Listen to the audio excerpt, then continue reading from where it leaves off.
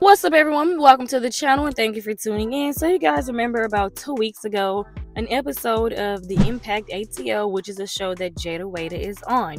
So on this episode, she said that she let Lil Baby smash on the first night, and a lot of people started dragging her for that. In love until I get that dick.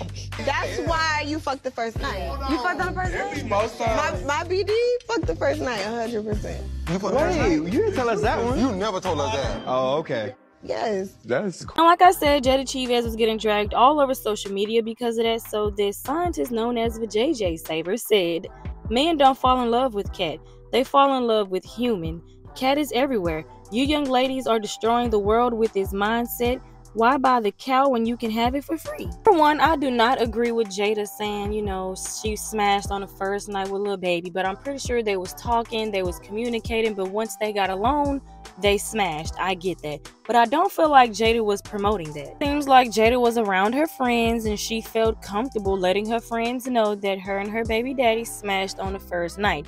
However, I do not feel like she was promoting that, saying like, oh, hey, young ladies, just because I did that, that means you can go do it too. But I still do understand that she's an influencer and she influences people, but she wasn't influencing nobody to do that. She was just saying what she did. But hey, you guys let me know your thoughts and opinions, and it's down in the comment section below. Make sure you guys like, share, subscribe, and hit the notification bell. And as always, thanks for watching.